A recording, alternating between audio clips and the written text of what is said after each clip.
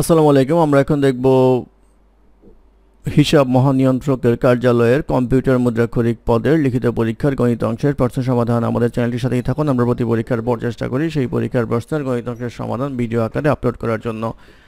অঙ্ক শুরু হবে 11 নম্বরের কয়ের অঙ্ক দিয়ে। 11 নম্বরের কয়ে ছিল একটি শ্রেণীর প্রতি বেঞ্চে 4 জন করে ছাত্র বসলে 3টি বেঞ্চ খালি থাকে, আবার প্রতি বেঞ্চে 3 জন করে ছাত্র বসলে 6 জন ছাত্রকে দাঁড়িয়ে থাকতে হয়।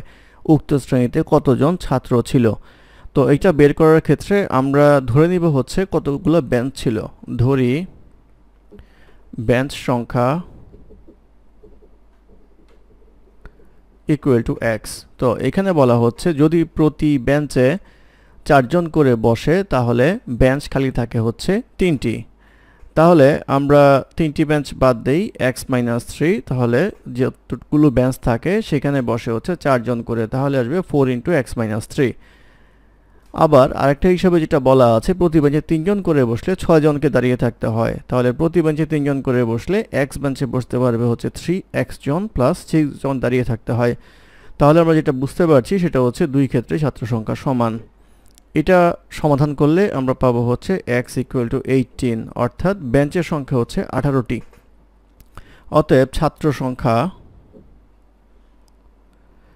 ইকুয়াল টু আসবে হচ্ছে 3x + 6 = 3 × 18 + 6 = 54 + 6 = 60, অর্থাৎ 60 জন হচ্ছে ছাত্র সংখ্যা।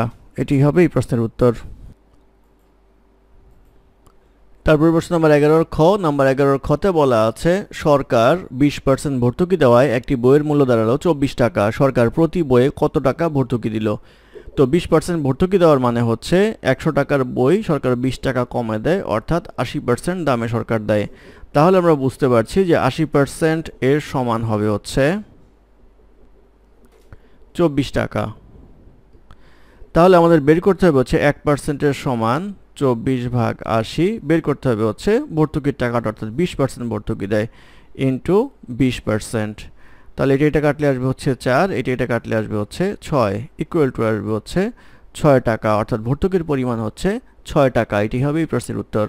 তারপর প্রশ্ন নম্বর 12তে বলা আছে 50 মিটার দৈর্ঘ্য এবং 40 মিটার প্রস্থ বিশিষ্ট একটি আয়তাকার বাগানের ভেতরের চারদিকে সমান চওড়া একটি রাস্তা আছে। রাস্তা বাদে বাগানের ক্ষেত্রফল 1200 বর্গমিটার হলে রাস্তাটি কত মিটার চওড়া? তো আমরা ধরে নিব হচ্ছে রাস্তাটি x মিটার চওড়া, আর দেওয়া আছে হচ্ছে দৈর্ঘ্য হচ্ছে 50 মিটার, প্রস্থ হচ্ছে 40 মিটার। তাহলে রাস্তা বাদে দৈর্ঘ্য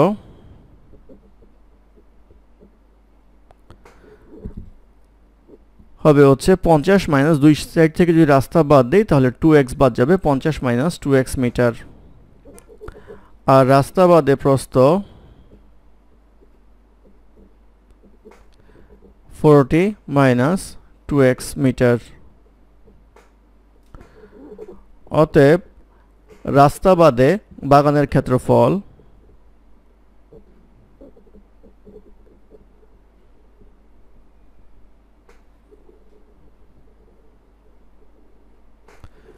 ইকুয়াল টু আসবে 50 minus 2x into 40 minus 2x বর্গমিটার। প্রশ্ন মতে এই 50 minus 2x into 40 minus 2x এটা সমান সমান হবে হচ্ছে 1200, বা এটা ক্যালকুলেশন করলে পাওয়া যাবে হচ্ছে 4x² minus 180x plus 2000 equal to 1200, বা x² minus 45x plus minus 200 equal to 0, বা x কমন নিলে x মাইনাস 40 মাইনাস 5 কমন নিলে x মাইনাস 40 ইকুয়াল টু 0, বা x minus 5 into x minus 40 equal to 0।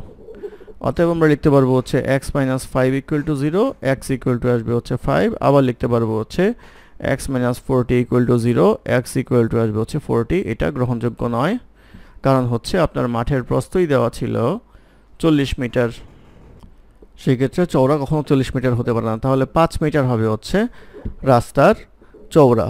অতএব রাস্তাটি 5 মিটার চওড়া। এই 5 metre হবে হচ্ছে এই প্রশ্নের উত্তর। তারপরে প্রশ্ন নাম্বার 13। নাম্বার 13তে বলা আছে 211 মিটার 20 সেন্টিমিটার যেতে দুইটি চাকা যথাক্রমে 32 এবং 48 বার ঘুরলো। চাকা দুইটির ব্যাসার্ধের অন্তর নির্ণয় করুন। তো আমাদের যে চাকাটি গেল সেটা হচ্ছে 211 মিটার 20 সেন্টিমিটার ইকুয়াল টু আসবে হচ্ছে 211.20 মিটার। তো প্রথম চাকার ক্ষেত্রে পরিধি, প্রথম চাকার পরিধি ধরে নিই হচ্ছে 2 পাই ক্যাপিটাল আর ইকুয়াল টু আসবে হচ্ছে 211.20 মিটার, যায় কতবার ঘুরে? 32 বার ঘুরে, তাহলে আসবে হচ্ছে 6.6 মিটার। আর দ্বিতীয় চাকার পরিধি